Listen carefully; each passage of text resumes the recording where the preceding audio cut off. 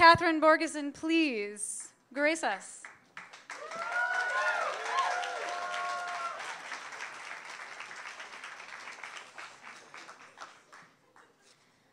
So stepping away from science. Yes, you got it. Let's go to maps. Maps, history. How about maps? Okay. So you may have heard this story often, especially if you're familiar with Los Angeles, that it's almost like a fable. The Los Angeles region used to be actually home to one of the nation's most extensive fixed rail transit systems in the nation. This amazing transportation system was called the Red Car.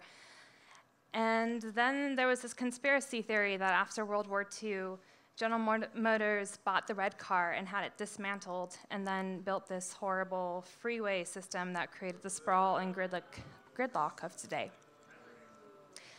Yeah, we're familiar with that. And if it sounds familiar, it may be because of the plot from Who Framed Roger Rabbit, or at least the evil scheme that Christopher Lloyd reveals at the end of the movie.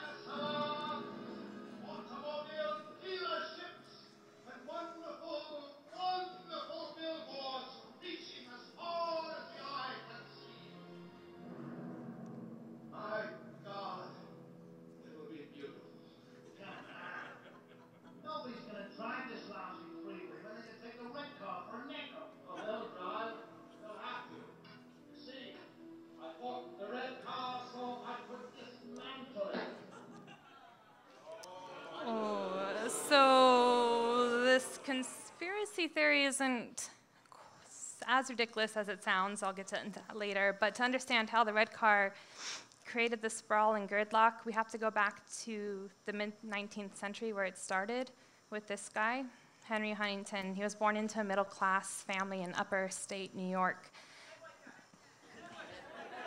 Yeah, we're talking the 1850s.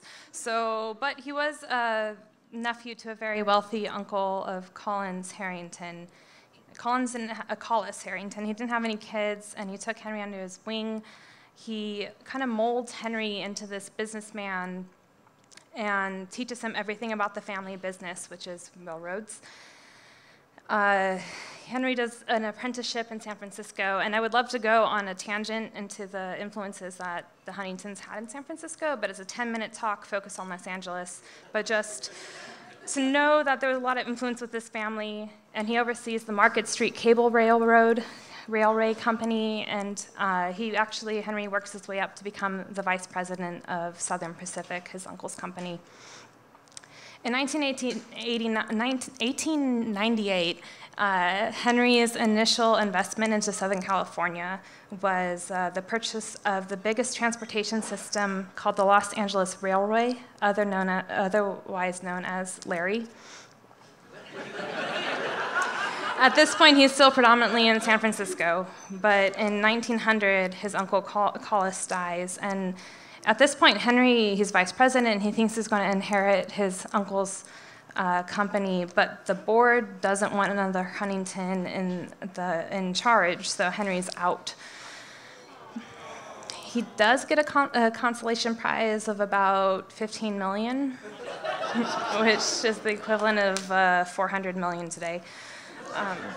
But the inability to emulate his uncle and / his mentor's success in following to be the president of Southern Pacific, it really did have this profound effect on Huntington. So he sought to build a business empire that would rival and hopefully even surpass that of his famous relative. And he took the cash and went to Los Angeles, fully committed at this point. So in 1901, he incorporated the Larry into the new Pacific Electric Railway, PE, as I may say in the future. So if we think about Los Angeles, it really, back in the day, shouldn't exist. The I mean, if you think about it, right? Like the Los Angeles River was a mess. It would flood and change its direction on the map all the time. And the only decent harbor was Long Beach. But San Diego had a bigger commerce center, and downtown Los Angeles was far off in the east. It was this huge, disconnected flatland. But where many people saw desert and mountains and ocean, robber barons of the late 19th century, they saw something else, a blank slate.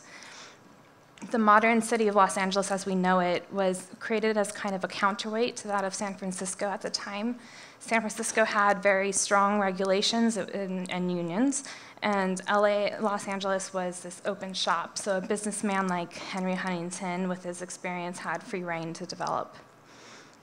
So with Larry, it was a commuting, they called it the yellow cars. It was a very commuting city-focused transit center. The interurban Pacific Electric, its primary purpose wasn't actually as a passenger business, but rather a promotion of residential real estate. So the key to Henry Huntington's operations was to decide where development would occur by building a street line to where he wanted to develop ahead of development. And most frequently, he built these streetcars to land that he owned. So with his vast capital, he was free to select routes for his electric railway lines, and then he built them. And he explained in this strategy in 1904, it would never do for an electric line to wait until the demand for it came. It must anticipate the growth of communities and be there when the builders arrive. Or they may very likely never arrive at all, but to go to some other section already provided with the arteries of traffic. So many of his red car lines were planned exactly in this manner. When people decided later to move to these areas, Huntington was already the developer ready to sell them real estate. You know, the red car was actually a lost profit. It was more of a portal because the point for Huntington was to get people to these subdivisions far away from the downtown center. Not only did he sell them real estate, but he frequently sold them water. He controlled some water companies. And in 1902, he established an electric company called the Pacific Light and Power Company. It was essentially set up to provide electricity to his trolley system, but he ended up selling the electricity to the city of Los Angeles. So he's a complete package coming down. He was the person with the right training, managerial skills, and the financial resources who arrived in the right area at the right time. Map. Thank you. So within less than 10 years, 1904 to 1913, Huntington opens up over 500 new subdivisions every year from 194 to 1913. There we go. He controls over more than 900 red cars and built over 1,300 miles of track, which is about, to put it in perspective, about 25% more track mileage than New York City has today, 100 years later. The streetcar network that serviced downtown Los Angeles, it sent, as you can see in this map, it sent areas to the foothills of communities of Glendale, Pasadena, Sierra Madre, Glendora, east through Whittier and La Habra. It went southeast to Anaheim, Santa Ana, and Orange. It went to coastal villages of Long Beach and San Pedro, Newport, and Balboa. And it even went southwest to Redondo Beach. And in 1910, the Huntington system was a detailed sketch for the whole Los Angeles that exists today, essentially. So historically, American cities, you know, they grow organically and almost in rings, starting with the downtown, and it expands outwards. But Huntington really forces Los Angeles to expand outwards at twice the rate. So within the first 2 decades of expanding in Southern California, it was spectacular. From 1900 to 1920, the population increased in Los Angeles City from 100,000 to 575,000. And within Los Angeles County, it grew nearly 6-fold, from 170,000 to almost 1 million at 936,000. Some argue that this weakened a downtown LA because he was creating these little downtowns along his trolley routes. But really, he was creating this empire He had the trains, the electricity, he got the land, the water. Essentially, he was selling you your whole life. But all he needed now was the people. So back then, it was easy to not like cities. I mean, even today a little bit, but they were dirty and dangerous and crowded. But Los Angeles was going to be this very different type of city, and that was the dream. Huntington, along with some other power brokers, they went on a media blitz, and during the winters, they would advertise the Midwest and blanket them with advertisements that it was a paradise full of orange trees, it could cure asthma, you could go surfing, right, and actually, you know, surfing wasn't a big sport in California until Huntington hired a Hawaiian surfer named George Freef to surf along Huntington Beach. And it worked because for a while Long Beach was known as Iowa by the sea because a lot of Iowans lived by there. So Huntington really had an influence, you know, like where the passenger traffic was the heaviest, retail centers adjacent to the Pacific Electric lines, they emerged. For example, in Glendale, you can still see it today, merchant centers rose on either side of the Pacific Electric on Brand Boulevard. And wherever his railway lines extended, undeveloped land was subdivided and, you know, brought new real estate to the market.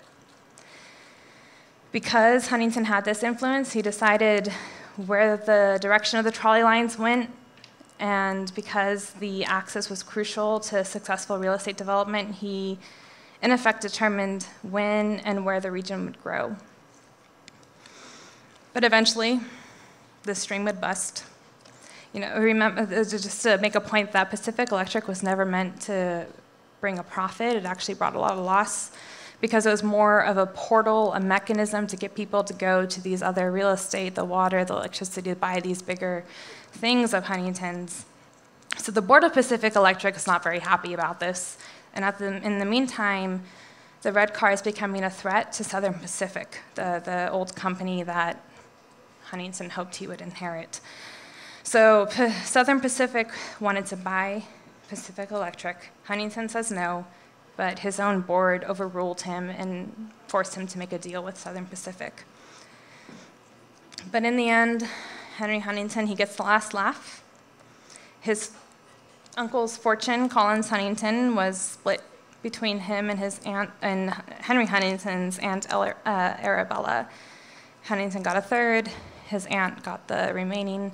And during Henry's time in San Francisco and in Los Angeles, he was continuously making trips back to New York to maintain this standing friendship with his aunt, and he would sell stocks from the company to provide funding to expand his lines. But so they do have history, and eventually this lovely Aunt Arabella becomes his wife. It was his uncle's second wife, so not related by blood. And they consolidate their family's wealth and bring a lot of beauty and happiness to Los Angeles. You know, they create the Huntington Gardens, the Huntington Library.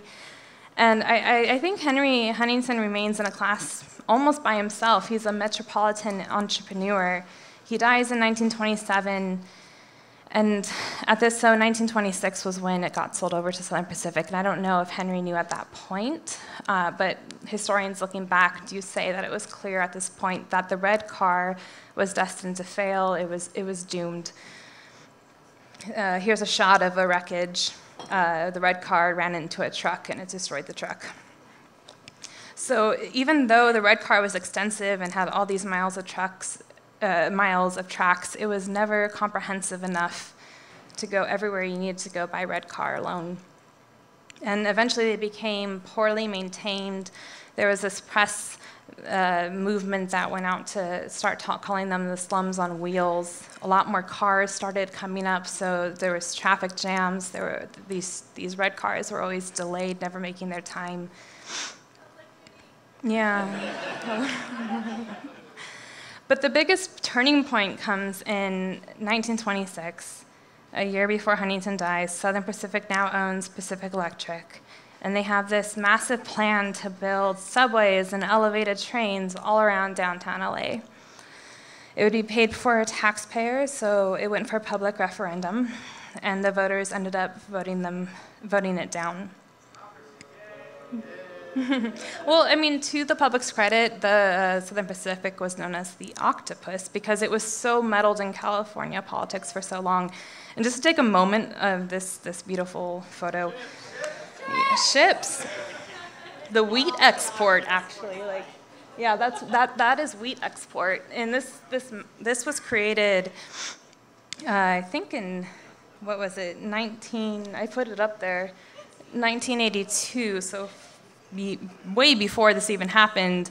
Southern Pacific was known to meddle in these politics, so calling it the octopus, to take a moment of this, we have wheat export here, we have and then working down, we have stagecoach lines, we have fruit growers, freights and farmers and miners down here, wine barrels down here, something called the Mussel Slough, where 7 people were killed over a land dispute on where to build a railroad. So here are some tombstones that read, "Killed by Railroad Monster."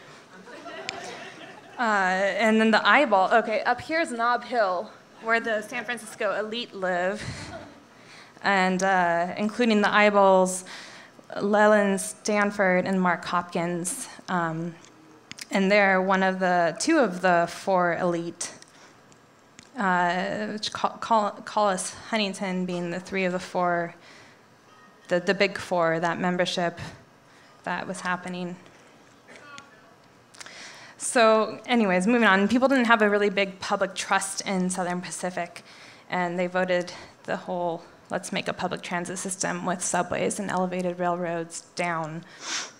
And going back to that original conspiracy theory where the car companies bought up the red car and tore them down to build freeways, so there's a little bit of a truth nugget to that. In that 1945, the yellow car, which goes back to the Larry system, the downtown car system, that was sold to a subsidiary of National City Lines, which is a Chicago-based company. It was backed by General Motors.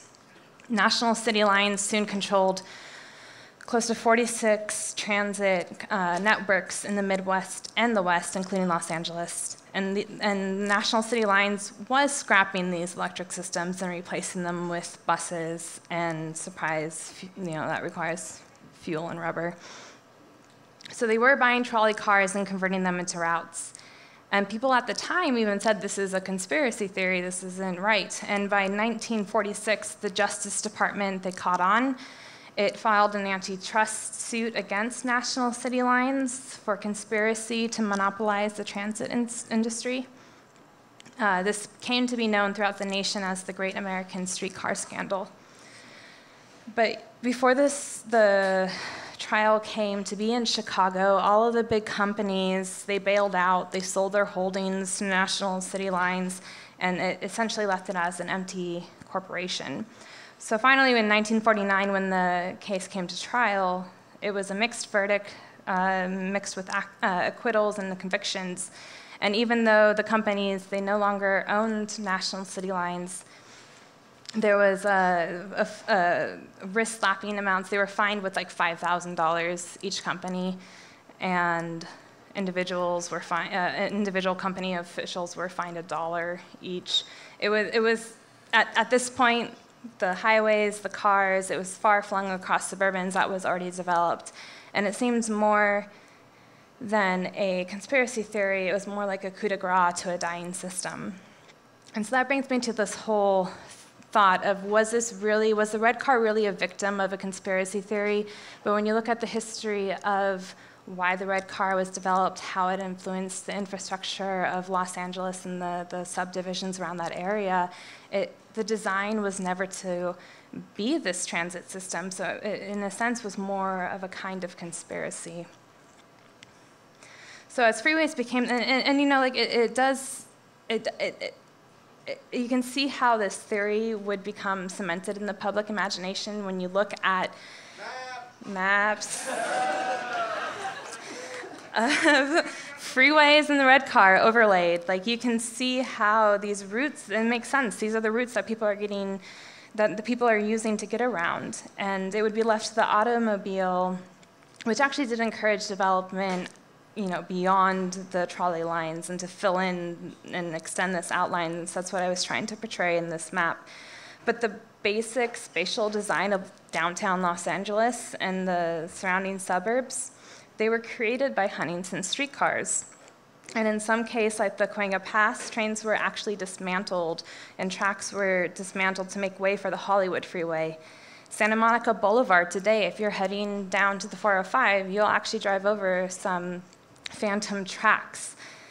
So in 1940, Los Angeles opened its first freeway, the Arroyo Seca Parkway. It connects downtown to Pasadena. And I actually remember when I was learning to drive, trying to take these on-ramps. They're so short, and don't like driving down that area. But it makes sense. It's all clicking now. Even then, city planners proposed another plan for elevated railroads, and it was rejected by the city council. So at the time, with the amount of cars that were on the road, it almost seems like these freeways may have been an elegant solution to the transit problem. And they were the same freeways back then, but with a much smaller population. So, well, I ruined that little build. I wanted to be up. There we go. So the Pacific Electric, it came to an end. It was sold to a private bus line, bought 5 years later by the Los Angeles Metropolitan Transit, and that eventually scrapped the red car in 1961. So this is a clip from the documentary featuring the last red car in 1961. But it goes back to the more you learn about the history of Los Angeles, you start to realize that the red car was not necessarily a victim of a massive conspiracy, but it actually kind of in part was part of the design. And it was a victim of its own success. Henry Huntington's goal was to connect his far-flung properties and create a decentralized city that you really do need a mass transit system to get around. The problem was he couldn't provide it. And over time, Los Angeles was so spread out that it just went beyond what the red car was capable of providing.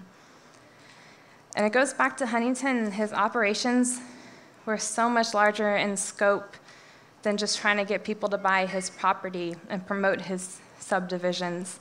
They actually, in the end, designed a promoted metropolitan Los Angeles. I think although Southern California would have expanded in a major urban center without Huntington, it would have grown more slowly, and the vast sprawl would have had to wait for the automobile and may have resulted in a differently shaped basin dominated by a downtown center. And history has a way of repeating itself full circle, because we've been spending billions of dollars, like the Metro Rail. In 1989, the Los Angeles Commission quoted, "What we are trying to do is re-rail Los Angeles." Basically, we're trying to recreate the old red car system. There's this investment to revamp transportation in Southern California and Los Angeles, such as the Metro Expo line and in Long Beach, the Purple Line extension. But way back when, it was this hub, the center of one of the nation's most extensive fixed rail transit systems in the nation. Thank you.